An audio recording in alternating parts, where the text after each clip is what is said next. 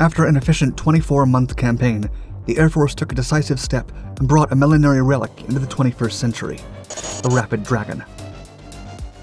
With a modernized system of palletized projectiles, the weapon is expected to provide the upper hand for the United States defense in any conflict around the globe. This new palletized munitions system is being developed to launch a series of missiles from cargo aircraft, such as the C-130 and C-17, without having to modify them, and allowing them to drop the weapon and carry on with their mission. A successful test carried out with live munitions in late 2021 proved the efficiency of a weapon that ancient armies never even dreamed of, taking a step forward into the future of warfare.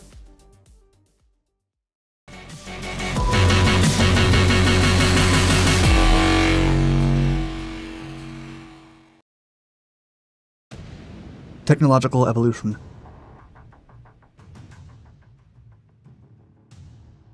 About 1,000 years ago, the Chinese military developed a devastating and staggering weapon in which entire armies could be neutralized under a rain of destruction.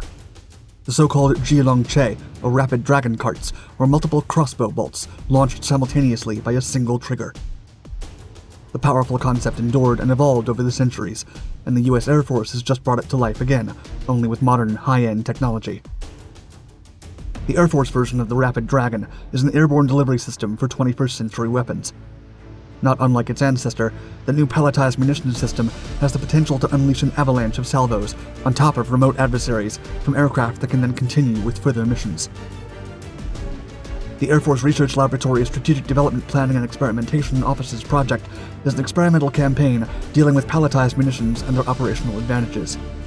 The project's main focus is to allow these long-range weapons to be airdropped from existing airlift platforms, like the C-130 and C-17, without modifying current aircraft.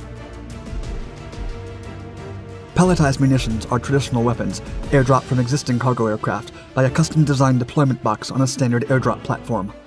Its roll-on, roll-off capabilities enable rapid fielding while avoiding aircraft modification.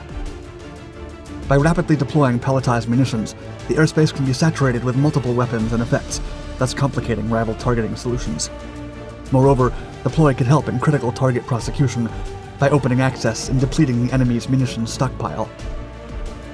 Furthermore, palletized munitions could be helpful in sea mining missions, restricting sea lane or harbor activities, and facilitating adversary cost imposition by driving a reallocation of resources under a new concept of operation. Also, its capability as a force multiplier can be extended to partners and allies, further expanding the reach of American defenses in case of limitation across different scenarios, including aircraft availability. Rapid Dragon's benefits are threefold. Tactically, palletized munitions provide overwhelming mass. Operationally, they free fighters and bombers for other key missions within the area of responsibility. And strategically, the weapon enables specific bombing capability to both foreign partners and allies, as well as across US services, thus reducing the cost imposition curve. Plus, it is a potent means of deterrence.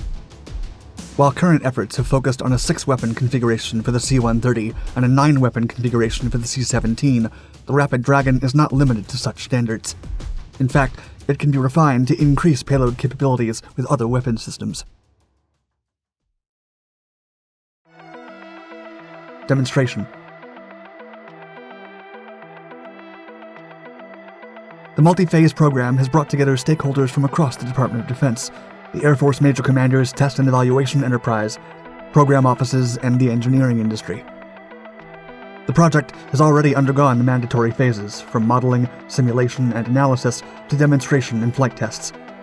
It was established in December of 2019 and was expected to reach powered flight within 24 months, and they succeeded.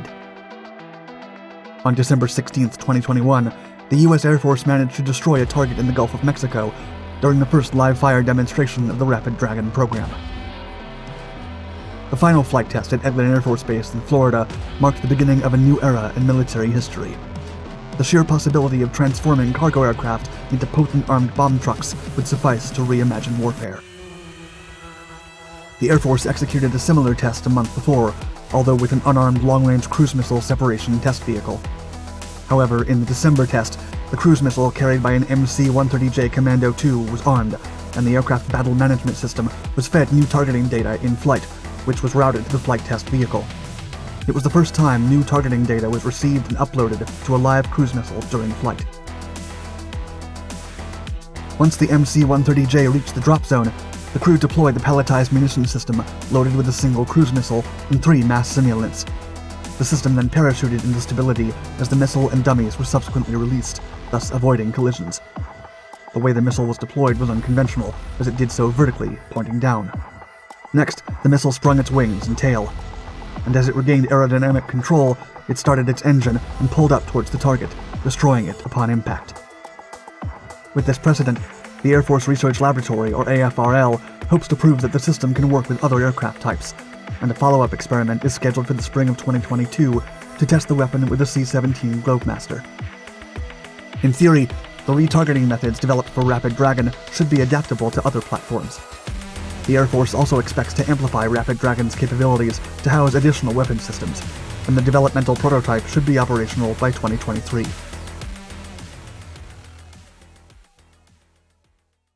Success.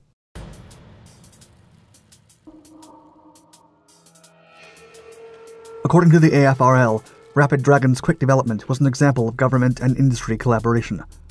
And in the words of Dr. Dean Evans, Rapid Dragon's program manager, quote, "Rapid Dragon was able to accelerate development by building a broad and strong team.